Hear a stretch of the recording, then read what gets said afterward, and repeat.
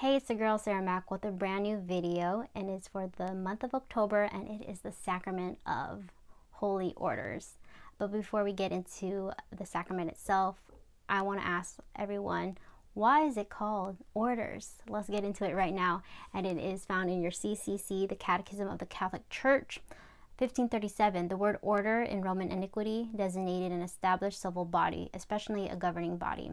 Ordinatio means incorporation into an ordo. There are three orders. So there's the episcopate, which is the bishops, the presbyteriate, which is the priests, and then the diaconate, which is deacons.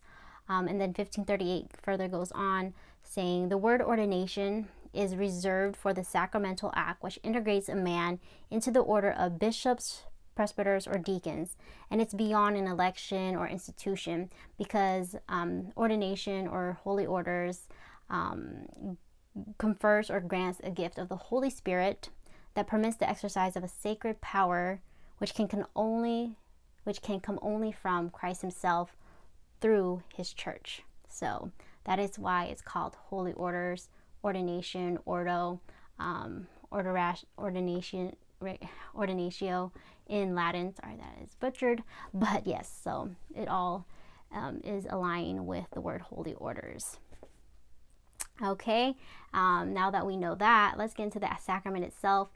You know, a sacrament is a visible sign instituted by Christ, administered by the church, and it confers or grants a grace. Each sacrament has a matter, minister, form, and effect. Okay, let's get into the matter right now, and that is found in 1573. So we need the bishops' laying of hands, which is done during the ordination. We need the consecratory prayer that the bishop reads. And of course, we need the ordinan, which is another word for the persons that will be ordained as priests that day. So, three things. And then the minister, which I just alluded to, is the bishop, found in 1576. Since the sacrament of holy orders is the sacrament of the apostolic ministry, it is for the bishops as the successors of the apostles to hand on the gift of the Spirit, the apostolic line. Validly ordained bishops, those who are in line of the apostolic succession, validly confers the 3 degrees of the sacrament of holy orders. So the bishop can ordain priests and deacons, and I guess other bishops. But if you are going to ordain a bishop, then the Pope has to be involved. But that is also found in our CCC. So yeah. And then the other part of the sacrament of holy orders is the form. So I'm going to read you the prayers that is said during the ordination of each order, if you want to say, and that's found in 1541, 1542, and 1543. So 1541, the prayer for the ordination of bishops, this is just a snippet of it. It goes, God the Father of our Lord Jesus Christ, by your gracious word, you have established the plan of your church. From the beginning, you chose the descendants of Abraham to be your holy nation. You established rulers and priests and did not leave your sanctuary without ministers to serve you. 1542, at the ordination of priests, the church prays, Lord, Holy Father, when you had appointed high priests to rule your people, you chose other people next to them in rank and dignity, to be with them and to help them in their tasks.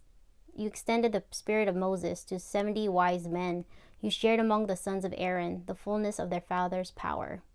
1543, in the ordination of deacons, the church confess, Almighty God, you make the church Christ's body grow to its full stature as a new and greater temple. You enrich it with every kind of grace and perfect it with a diversity of members. To serve the whole body in a wonderful pattern of unity, you establish a threefold ministry of worship and service. For the glory of your name, as ministers of your tabernacle, you chose the sons of Levi and gave them your blessing as their everlasting inheritance. So that's just a snippet of the prayers being said in the respective ordinations. So for the bishop, for the priest, and for the deacons, and that is found in 1541, 1542, and 1543. And the last part of the sacrament is the effects, and that is found in 1581. And the first effect is the indelible character.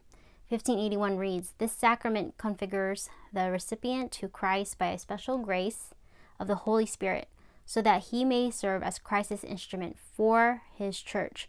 By ordination, one is enabled to act as a representative of Christ, head of the church, in his triple office of priest, prophet, and king."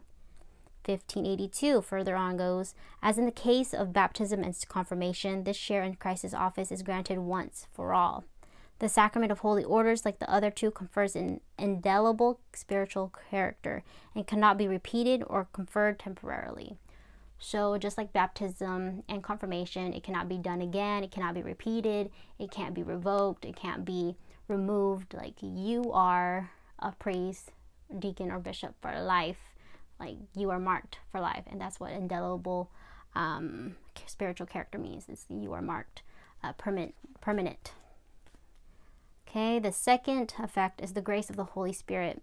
And it starts with 1585. "The grace of the Holy Spirit proper to the sacrament is configuration to Christ as priest, teacher, and pastor, of whom the ordained is made a minister." 1586 goes further for the bishop. "This is first of all a grace of strength, the grace to guide and defend his church with strength and prudence. And it impels him to proclaim the gospel to all, to be the model for his flock, and to go before it on the way of sanctification by identifying himself in the Eucharist with Christ, the priest and victim, not fearing to give his life for his sheep." And then it further goes on, 1587. The bishop, while laying on his hands, says, among the other things, Lord, fill the with the gift of Holy Spirit, that whom you deign to raise to rank of the priesthood, that he shall be made worthy to stand without reproach before your altar, to proclaim the gospel, to fulfill the ministry, to offer your spiritual gifts, to renew your people." And for deacons, 1588, it says, "Deacons are strengthened by sacramental grace that are dedicated to the people of God in conjunction with the priests and the bishop in service of the liturgy of the gospel and the works of charity." So each order has a role, but the common thing for all three is to serve its people, to serve its community. And that's such a beautiful thing, isn't it? I want to further go on and answer the question, who can receive this sacrament? And that is also found in your CCC Catechism, 1577. "Only a baptized man validly receives sacred ordination. The Lord Jesus chose men to form the college of the 12 apostles, and the apostles did the same when they chose collaborators to succeed them in their ministry." 1578 is one of my favorite, and I'm going to read it twice because it's very important. "No one has a right to receive the sacrament of holy orders. Indeed, no one claims this office for himself. He is called to it by God." I'm going to read that again. "No one has a right to receive the sacrament of holy orders. Indeed, no one claims this office for himself. He is called to it by God." That is so special. And I want y'all to think about that. No one has a right, okay? They receive a calling from God, and so if they choose to answer that calling, may they remember that it is an unmerited gift. It is undeserving, yet you are being chosen to be an instrument of the Lord. Ooh, so powerful. And I'm going to put this down because I have a very special surprise for y'all.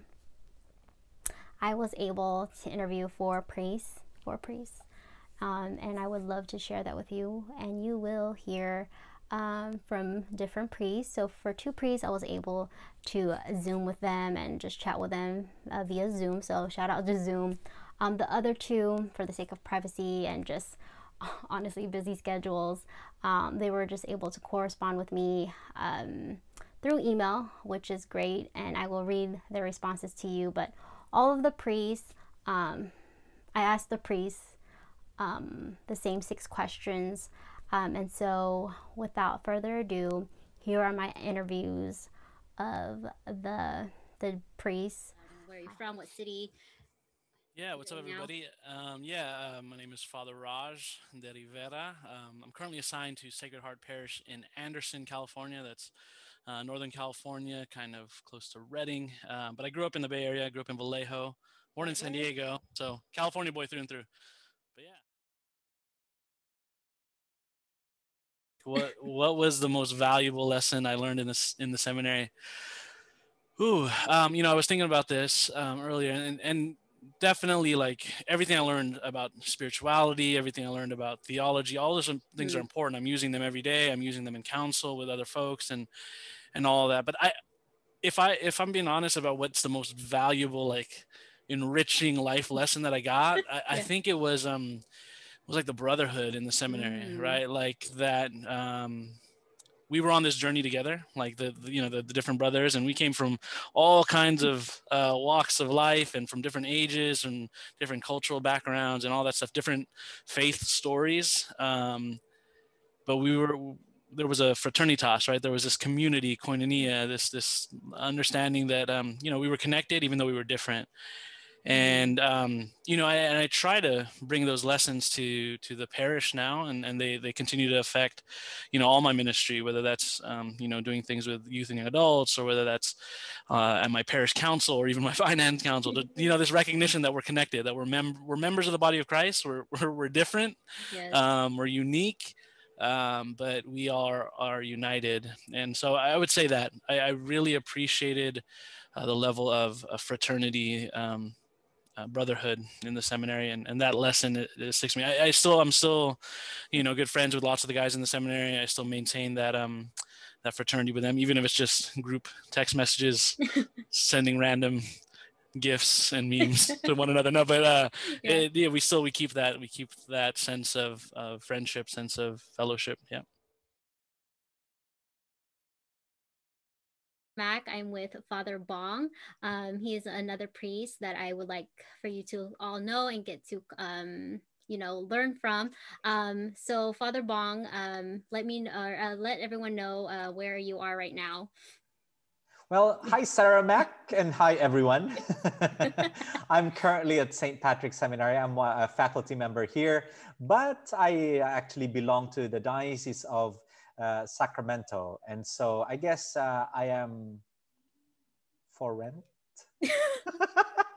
Okay, okay. Nice. Nice way of putting that. On loan, on loan, on. Alone. There you go. During your time in seminary, I mean, I know the whole time that you were in seminary was very valuable. But what is one thing that has stuck to you or stuck with you until now? I had a really good advisor and mentor, Frederick Sikowski. He's a Sulpician priest.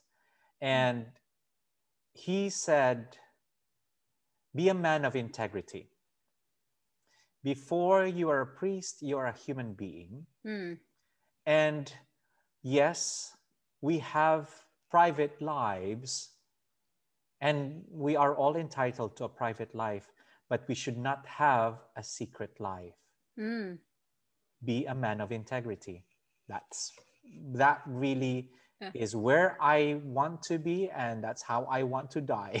okay, that's good to hear. Thank you, Father Raj and Father Bong, for answering the first question. For the second question, I wanted y'all to hear everyone's responses, and so I'm just going to read them out loud. And like I said, I did interview 4 priests. And the question I asked them was, who was their confirmation saint and which saints do they look up to as a priest?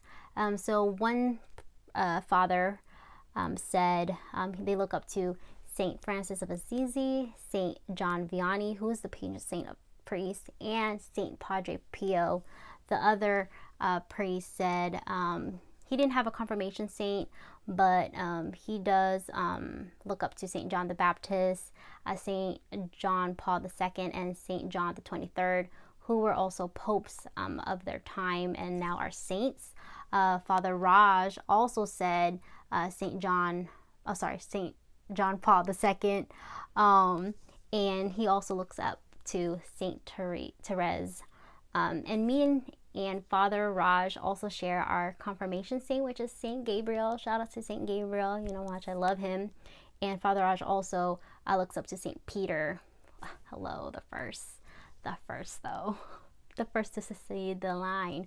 And Father Bong says that he didn't have a confirmation saint either, but he does look up to Our Lady of Loreto.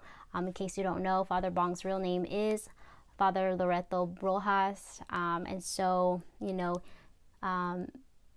for him, it's more than a name, you know, since Loreto derives from Our Lady of Loreto. Father Bong wants to make sure that he upholds the dignity of Our Lady of Loreto's name, and that's what he lives by. So that's beautifully said, Father Bong, and that's amazing to hear. The third question that I asked all of the priests is, besides the Eucharist, besides communion, what is your favorite sacrament? We're going to hear from Father Bong and Father Raj, and then I'm going to also read to you the other two priests' responses. So watch it right now. So a phenomenal question and a great one, and I could talk about this for hours, but I won't. I'll try to hone in on it. Okay. Let me clarify the question first, though. Do you mean like me personally as just Raj, right, or me as a priest celebrating the sacraments? Let's do both. Okay, both. Okay, no, los dos. Okay, yes. All right. Yeah, I think. Goodness. I mean, I guess. I mean, yes, the Eucharist. I spent many hours before the Blessed Sacrament. Has always been an important part of my faith journey. You know, there's something just so powerful about knowing that God still has hope for you and believes in you. And so the sacrament of reconciliation is, as much as I've been broken in my life, or I've done things I wasn't proud of or messed up, to recognize that God still looks at us in the sacrament and says, you know what? Yeah, you're right. You messed up in this way. You've made some bad choices, but I love you anyway. I think that it's always been there for me, right? As the sacraments are the reason that Christ institutes them, is so that we can have access to him and his grace. And no joke, at the very, very important moments of my life, like I would have priests be available for confession, right? And so like, or I'd be somewhere where I could go to confession, or even when I think I wasn't going to be able to get to confession, something happened that made it, a friend invited to go to church, or was going on a day retreat and asked if I wanted to come. And so then there was confessions there, right? So all these, so for me, reconciliation. And as a priest, I still, I go often. I try and it's harder when you're I'm up here in the north, and there's less priests and less religious up here. And so but I still try and see my spiritual director pretty regularly. So so there's the answer to that question. Celebrating the sacraments as a priest, I mean, they're all privileged, right? They're all amazing to be able to enter into folks' lives, families' lives, and in these moments, and be used as an instrument of love and mercy. I don't have words, right, to explain how amazing it is to just be used by God in that way. I could speak about the great joy of celebrating reconciliation, like I just talked about. Like, so to flip that, like it means I know, like, so there's a great joy about that. But you know what? The one that just pops into my head, celebrating Mass, phenomenal. Celebrating mercy of God through reconciliation, phenomenal. But the one that just popped in my head, and maybe it's because I've been doing a lot of marriage prep lately and whatnot. But yeah, it's I know some priests whose thought is like, they love the sacrament, but they in celebrating the celebration part of it, right. Some priests, I think it's lower on their list. Weddings, just because sometimes you have to deal with lots of requests from the bride. Maybe I don't know if anybody's seen the TV show Bridezillas, but so there's a lot of pressure there. But I think it's incredibly beautiful. And for me, the preparation part of it, getting to work with couples, is just I'm moved by the different stories of love, of a desire to love one another, and then to be able to be invited in that way to help nourish maybe things that need to be nourished in couples' vision of love, or to be able to kind of give them something new or different perspective and show them, how their love is relatable to God's love. All of that is great. And then all that plays out in the sacrament, how we celebrate the sacrament and all the signs and symbols of the wedding ritual. So yeah, they're all great. I don't have a favorite. That's really a very difficult question because I love them all, really. I've been able to do a confirmation on Easter. I love it. So I love the different sacraments. It's like making you choose between, not that I can relate letting you choose between children. I don't have children. Yes. Just to be careful, just to be clear. Clear, yes. But they have different things. There's different aspects that I really appreciate. So with the Eucharist, it is a summit and fount. With the community, it's a meal, and at the same time a sacrament, a sacrifice.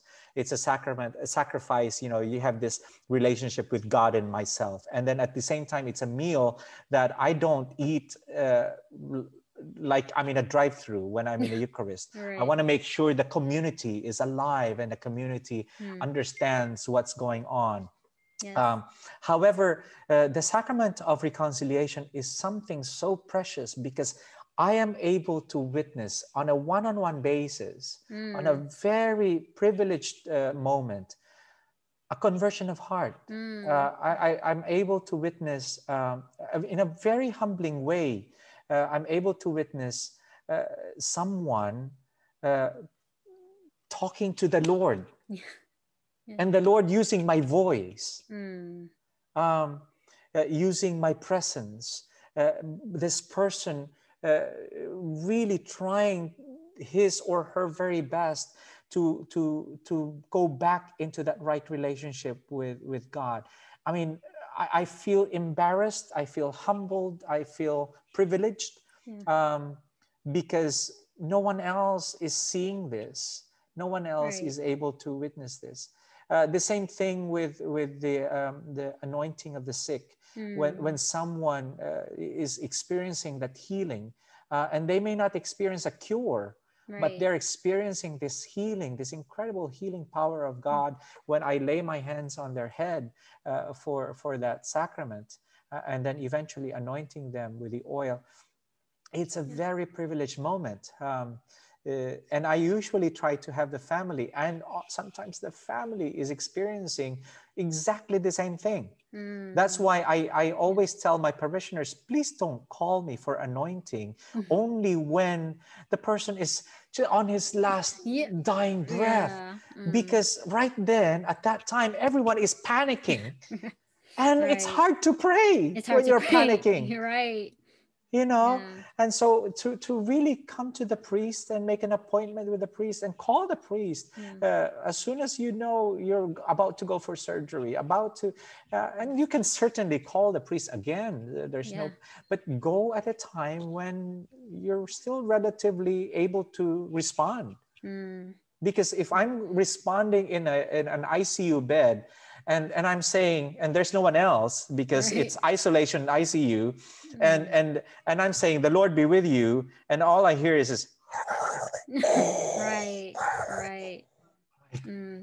It's hard to celebrate that. So I always tell families, like, please, when I hear someone is sick or brought to the hospital, I call the family, like, hey, do you want me to come over? Right. Because I don't want to get that panic call. No, yes. And so, I think people don't realize anointing of the sick until they really need it, or until they're at that moment.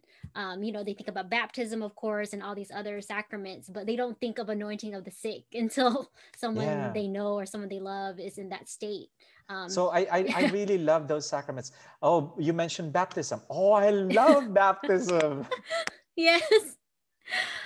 I mean, aside from the fact that we're gaining in numbers of followers of Christ, both adult and children. The children have that cute attitude there, but especially when I'm preparing the families, the parents for the sacrament. Yes. And then I tell them like, hey, you know, the response, you're saying yes for your kid. Right. And they're it's like there's this light bulb just clicks. Yeah. And then we celebrate it. And then sometimes I like to, especially if it's within the mass, I like to explain a little bit some of the rituals of what's going on. What's going on? Yeah. And they click, and it's fantastic. So I really love them all, but in different for different reasons. Yeah.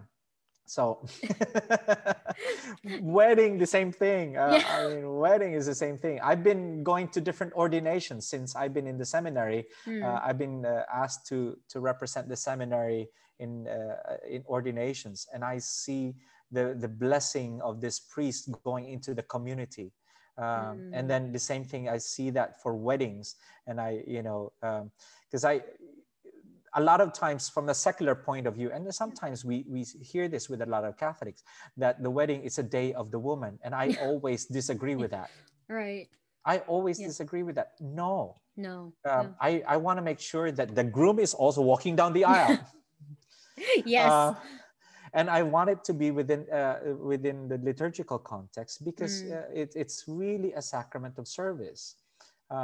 Just like, in a way, parallel to the sacrament of ordination, it's a vocation that they're entering into, and a vocation to serve the people of God, to serve their families, and to serve God in the end.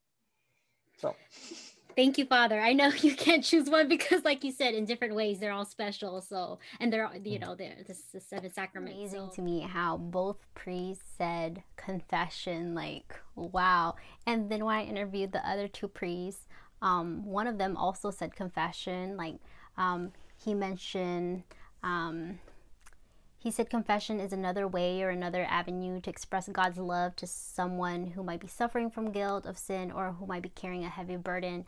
And to be able to express God's love to them is beautiful.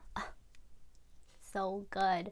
And the same priest also said that he loves baptism, because you're not only bringing children or people to the Christian community, but you're also an instrument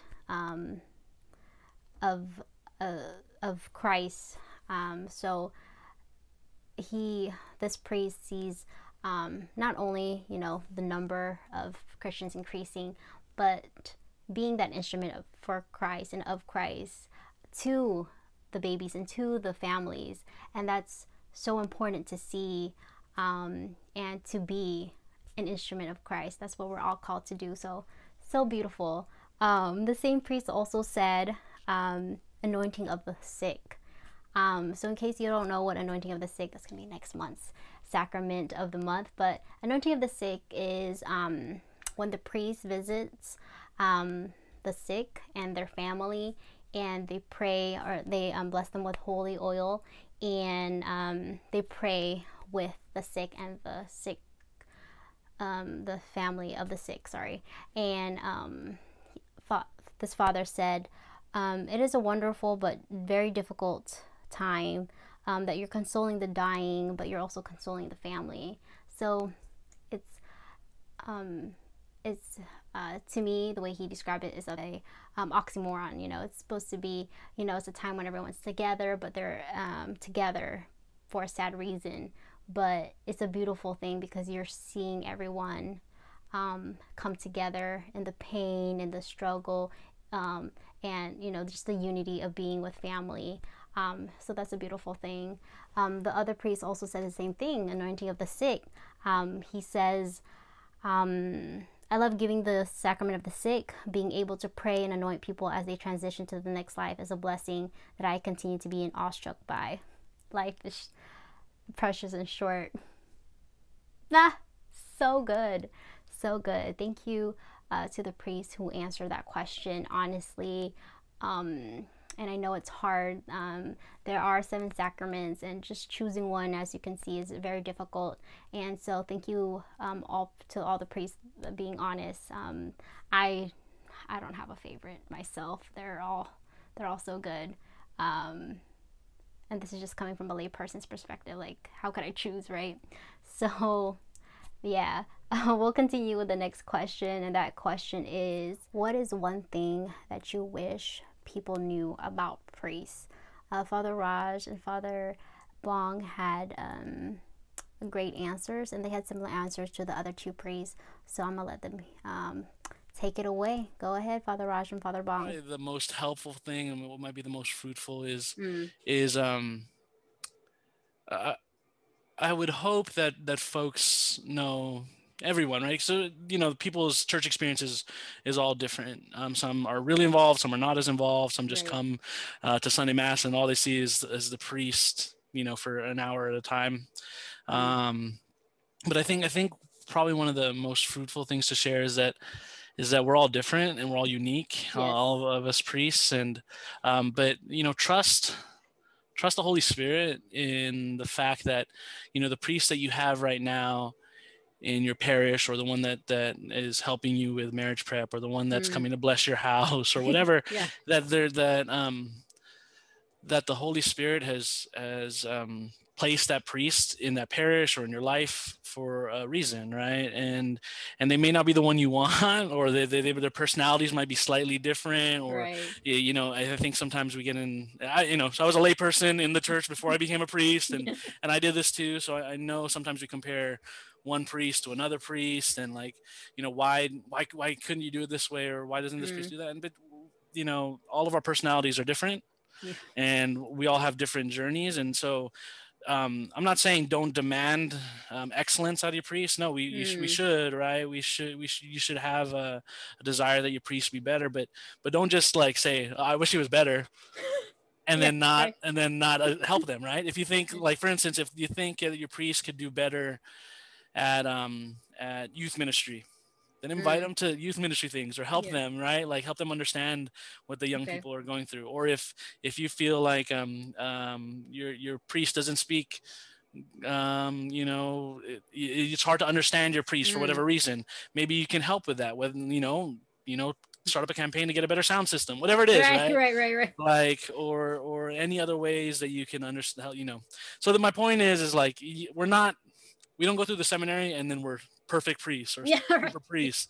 We still have our own faults, right? And we have our own personalities, and I think sometimes, not all the time, people are really generous and really kind and at the parish and really understanding. But sometimes, every now and again, folks are like, well, why did we get this priest, or why didn't we get that priest? And I would say just trust in the Holy Spirit. And if you really want a greater selection of priests, then encourage more young men to enter the seminary, right? So, and that's another part of it, right? That some dioceses we don't have. Whereas before you could have had 3 priests at a parish, and then some families like this priest and some families like that priest, and you can connect with your priests on different levels. Now, just because of that, because of the vocation shortage, it's harder to engage with priests in that way. So So I mean that was a couple of different things wrapped into one of what I'd like people to know about priests. But priests are people too, is the bottom line. Priests are people too. I eat, I do laundry. We're human beings before we are priests. Okay. That's simple. That's simple. Yeah. That really is simple. That we are human beings, and we should act like human beings, and we should be treated like human beings. We may be of different colors, and we may speak with different accents and different languages, for that matter. And therefore, we should learn how to deal with the individual and with proper consideration to who they are, not exactly what they represent, but who they are as a child of God. And to be treated as such, to be treated as a child of God. That's probably the first thing that I want I want people to know.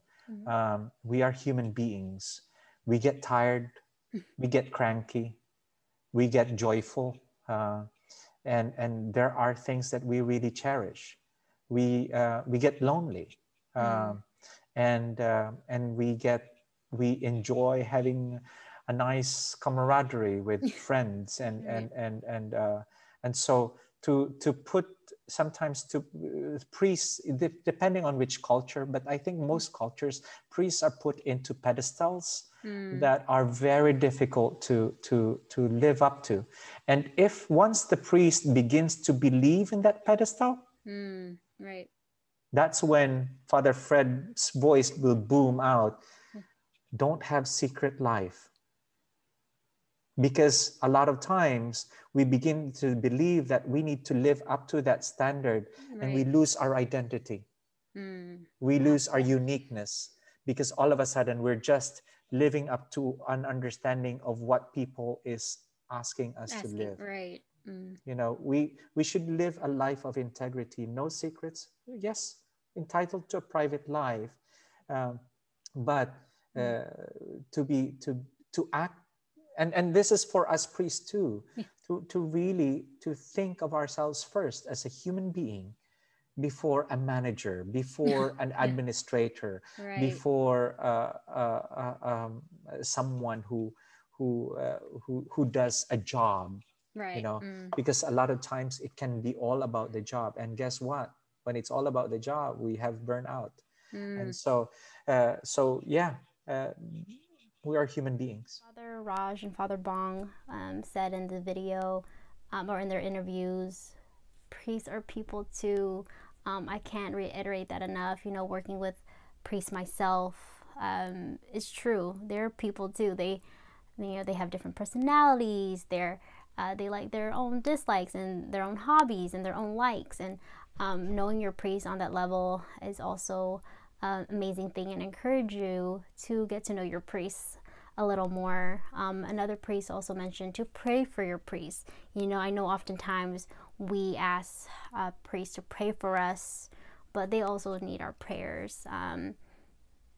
Just like all human beings, they're in need of prayers.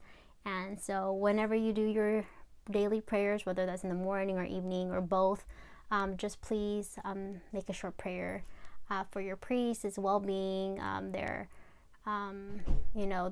personality, I guess, their endeavors, their responsibility to their community and to their parish. So just think about that as you pray for your families, for your friends, and then also for your priests. That's such a awesome reminder. So to the last question, and that last question is, what is the best part of being a priest? And I did not prepare for this. I didn't prep them or anything. They all said the similar answers, and it's really crazy to me. But just to summarize what all the priests had in common, it was that they love being part of people's lives. One priest said it was a privilege to see them in their in the good times and the bad times of all these people's lives. You know, they're invited to baptisms, weddings, they're invited to like anointing of the sick, funeral masses, everything in between. And for them, it is a privilege to be part of that person's life, because oftentimes when a priest is involved, it's a special time. You know, you only get baptized once, you only get confirmed once, you only wed once, you only have a funeral mass once. You know, like these things are very special and very close to the heart for most families and most people. And for priests to be part of that, it's a beautiful thing. And you don't have to hear my summary of it. You can hear Father Raj's and Father Bong. So let's do that.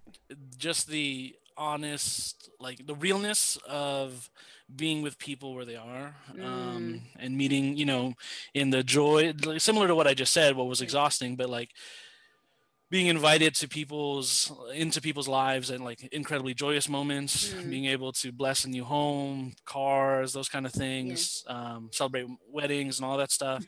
And then also, you know, the privilege that it is to journey with folks when they're grieving, or you know, being in the confessional even when I'm tired, and then somebody walks in who hasn't been in confession for, you know, 20, 30, 40 years or whatever, and like to say, okay, you know, I was tired, but this is why I was sitting in the chair, right? Like, and so to be that's the best part of it, that constantly being used by God is such a blessing.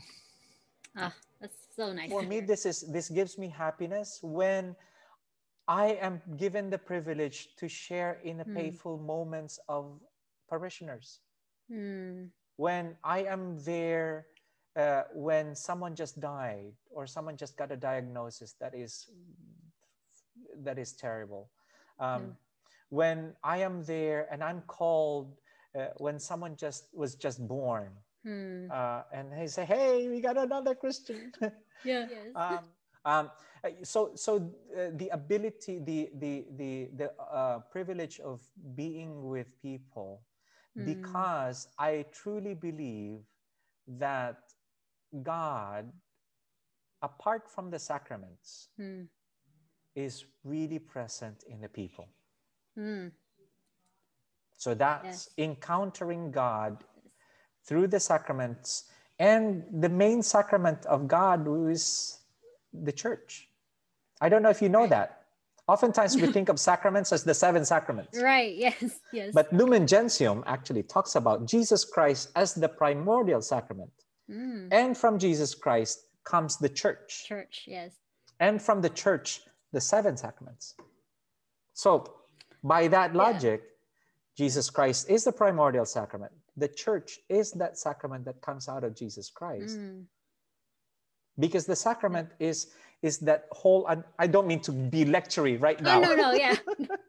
But really, the sacrament is that which brings the presence of God. The word that we use is efficacious. It brings into effect that which it signifies. Yes, yes. So the love of God, the presence of God is signaled by the church. And at the same time, it in real time brings it about. Yes. So that's why the church is a sacrament. Did you know that, Sarah Mac? I did not. That's why I'm just trying to take it in.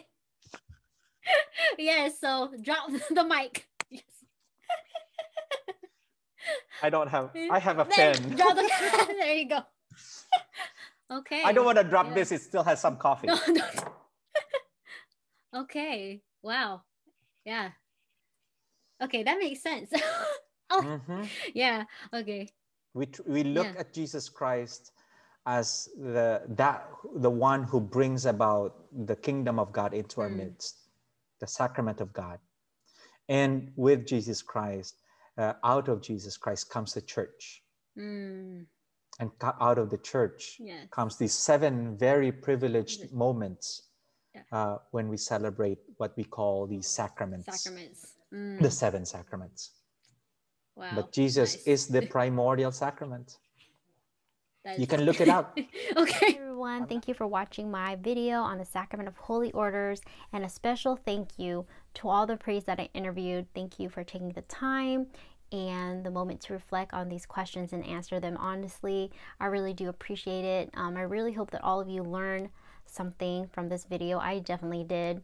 And I really hope that it showed you what it's like to be a priest, just a glimpse, and what priests are really about. If you want to watch Father Raj's full interview, check the link down below, and that goes for Father Bong's interview as well. The full interview, what you saw was snippets and clippets, that's not a word, snippets and clips of their whole interview. So if you want to watch the full interview, I suggest you do so. There's the link.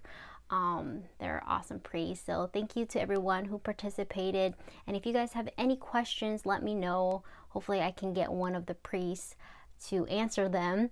This is Sarah Mac. Hope you all enjoy. Hope you subscribe. You know where that red button is, and don't forget to follow me at It's Mac on Instagram and Twitter.